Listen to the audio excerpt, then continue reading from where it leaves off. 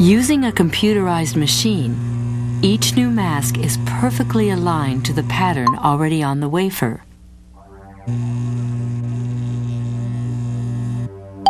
The second mask, used to define the actual transistor regions, is also exposed across the surface of the wafer. The wafers are developed to remove the exposed photoresist, then rinsed and baked.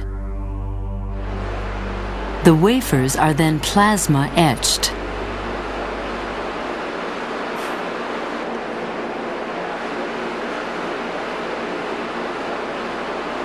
The free fluorine atoms react with the exposed nitride.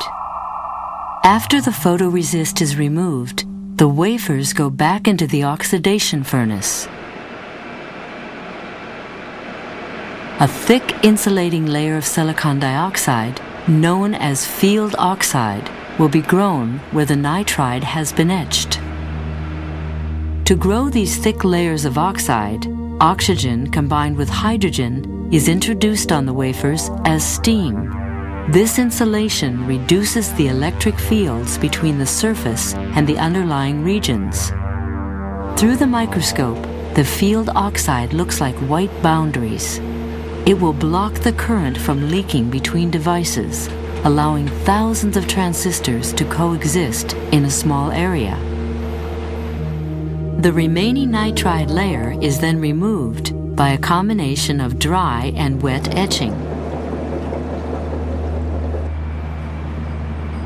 The wafers are then implanted with boron ions, which penetrate the silicon substrate only through the thin oxide layer.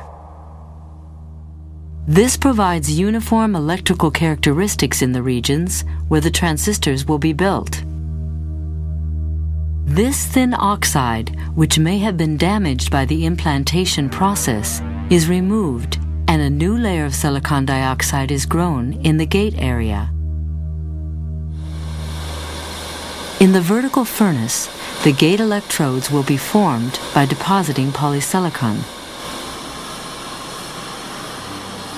Polysilicon consists of many small grains of silicon, which will be doped with phosphorus, an N-type dopant, to make them more conductive. With photolithography and the next mask, the polysilicon layer will be etched to create the gate electrodes that turn transistors on or off.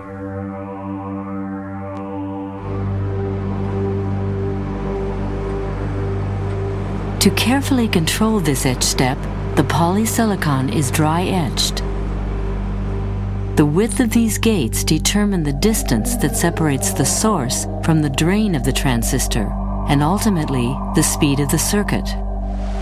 The remaining photoresist is removed once again.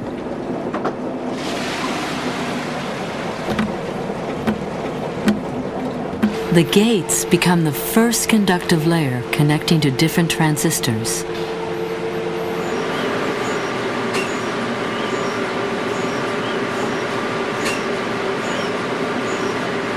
Mask number 4 allows the implantation of the N-channel regions with a high concentration of N-type dopants to form the highly conductive source and drain regions of the N-channel transistors.